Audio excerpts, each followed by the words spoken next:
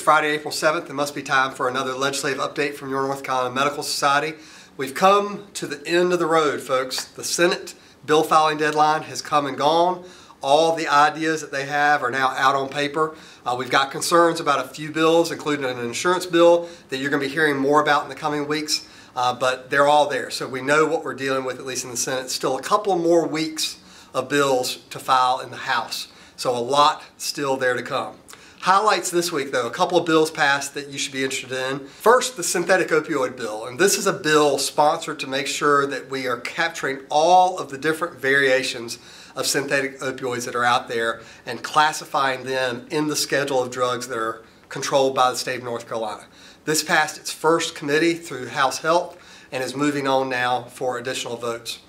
This is an important bill because this is helping to define those schedule of drugs that we're also looking at in the STOP Act as those that are going to be watched and tracked in the Controlled Substance Reporting System. So we're watching this bill very closely. Also this week in another House Health Committee meeting, the oral parity for cancer treatment bill passed this year. This is a bill that has passed multiple times in the House before, has struggled through the Senate. I would expect that it would probably pass again this year in the House. I'm still not so sure about its success or failure in the North Carolina Senate this year, but it puts on par IV cancer treatment at the same copay as oral cancer treatment. So like I said, something that's been discussed before, and more details online for you about that. We're going into a little bit of a crazy schedule over the next couple of weeks.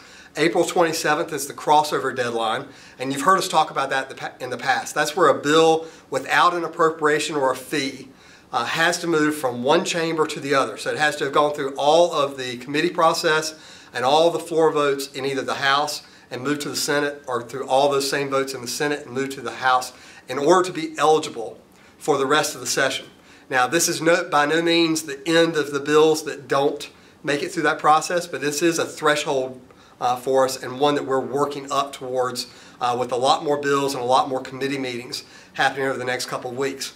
Even though we're working towards that deadline on April 27th, the legislature is going to take a break around the holiday, have a kind of a spring break. So next week is going to be a short week, and then we'll be coming back midweek the next. So not sure that we're going to have an update for you. It kind of depends on how much they decide to cram into 1 or 2 days next week.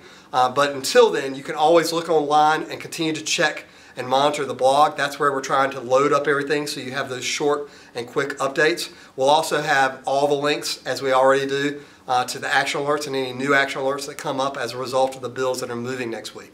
So be sure to look there, chase down anything that you need to talk to your legislators about. This is a great time to make sure that you've scheduled that coffee or that chance for them to stop by your office, or just a chance to get together with them for a few minutes, because they're going to be home for an extended period of time over this holiday season. So don't miss the chance to follow up with them on the bills of concern around scope of practice and insurance and the things that you care about most. Make sure they hear about it from you in this break before we come back and get into the real flurried season of bills going all different directions for a couple weeks.